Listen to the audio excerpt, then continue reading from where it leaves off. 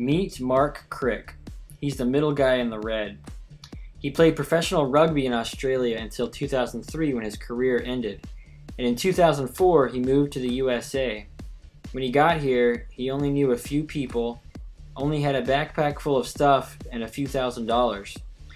But he did have an idea and a lot of hope and determination. In 2004, he started a gym, Balance Gym.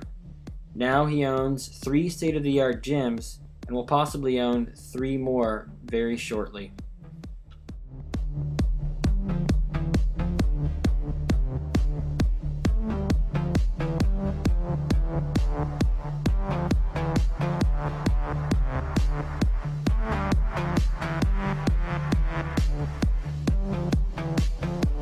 Matt Wassam and I are here tonight with our new friend Mark Crick. We're here at the Balance Gym on 14th Street, just below Thomas Circle. Mark, thank you. Thanks for sharing your inspirational story with us. And we started with, a couple of $1,000, myself and Graham King, my business partner, and we just worked. And I just think that when I attached my name to something, that I think people then kind of judged me on now how my business was doing, and it became a personal thing.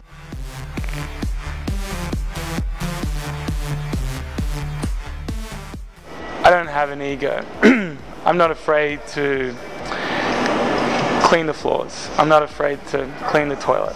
When we started, I did it all with Graham. We did it all. We would stand out in the corner and hand out flyers. People would throw them back in our face and be like, I don't have an ego. I'm not ashamed. I understand that, I can, things take, and also a timeline. I think a lot of people, maybe it's, the generation of people coming through school now, they expect it all at once. They want it all now. It's like, it's kind of me. Give it to me. And for something to people say, oh, you're so successful, you go to all these gyms.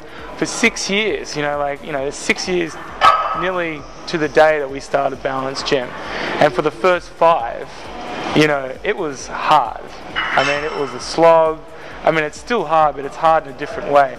Meaning that, we did everything. We did all the marketing, we did all the accounting, we did all the training, we taught all the classes, we cleaned, we did everything.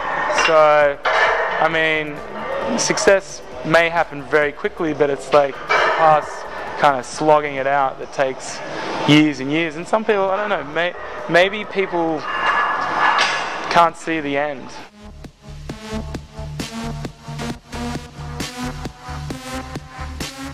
And we had a very simple philosophy. I wanted to make the person that was training me, I wanted to make that the best hour of their day.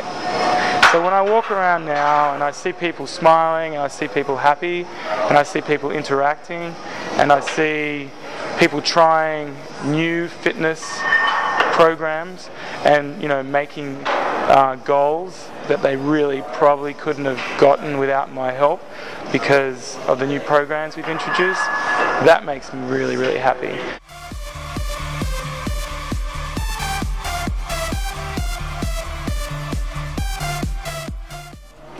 Be persistent, find something you like, or find something even better you love.